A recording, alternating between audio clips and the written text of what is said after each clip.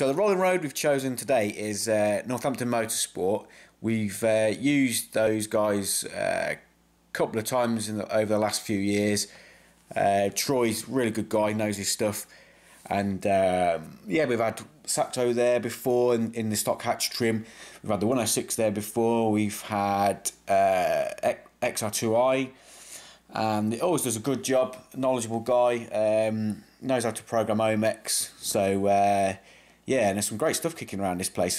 Like this Mark II Escort with a big fat turbo. And the old Lancia looking absolutely wicked. I love those old Group B cars. So, 106 up first. Let's see what she can make. With these phase 3 cams, we were hoping for about 50.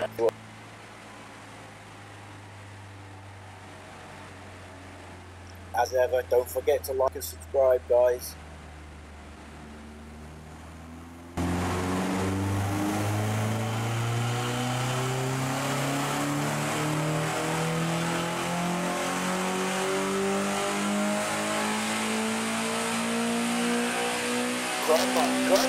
Come on. Yes, 150. Thank you very much. Right, Saxo, you're up.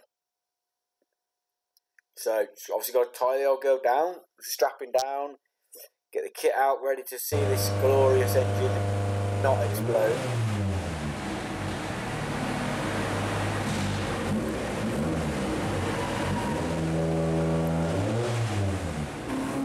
Come on. Whoosh, listen to that. 180, just about 190.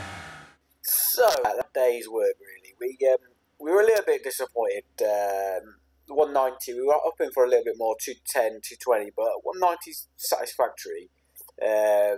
All went pretty smoothly with the Saxo. With the 106, we had a couple of issues to do with early on in the day where we were making quite a lot less than we expected, which was ended up an intake pipe, so there was a bit of messing around with that. We also tried cam timing on both cars throughout the day, but they didn't yield any additional power. So yeah, so those were just the power runs. Next up is track day tomorrow.